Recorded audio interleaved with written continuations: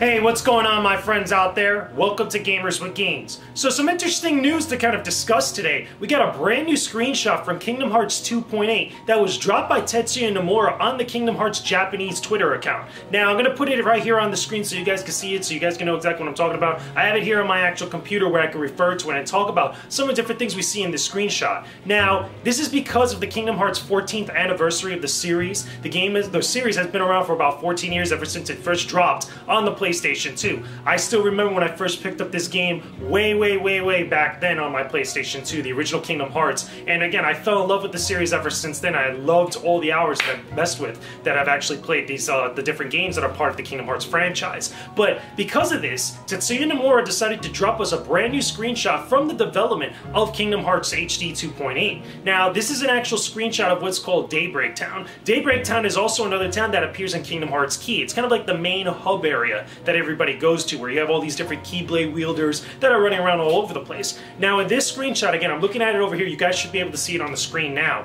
This actual screenshot shows Daybreak Town, and it looks good with the new Kingdom Hearts shader, or the Kingdom shader, that's going to be used for Kingdom Hearts 3. But one of the things that I see about this screenshot is that it looks kind of grim in tone if you really look at it. To me, whenever I think of Daybreak Town and all the other stuff that I've seen throughout all the promotional material and some of the footage of Kingdom Hearts Key, Daybreak Town always looks very bright, looks very vibrant. It looks like if you're in the morning, it's called Daybreak Town. If you're in the morning, there's going to be a lot of sun, there's going to be a lot of bright colors all over the place. This looks like a very grim Daybreak Town.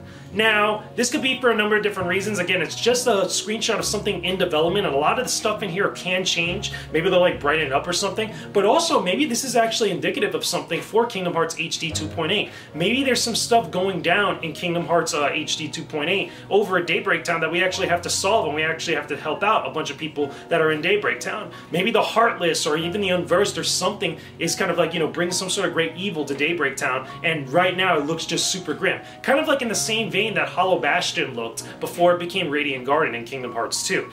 Now again, this is just speculation right now, going off a random screenshot that Tetsuya Nomura decided to drop, but it is very cool that we finally got something more interesting to talk about after this deficit of news and deficit of promotional material for the Kingdom Hearts series, especially Kingdom Hearts HD 2.8, as well as also Kingdom Hearts 3.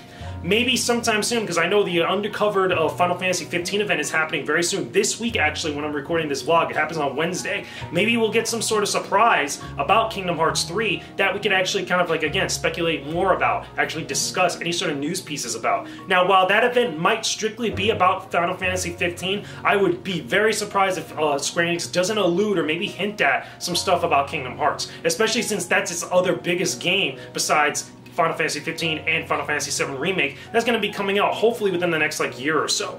But either way, guys, that's the screenshot. That's my opinions on the actual new stuff that Nomura is dropping for us. Again, 14 years of Kingdom Hearts series is pretty awesome, and again, hopefully we get a bunch more actual cool games and a lot of cool moments and a lot of cool special times for the series going into the future.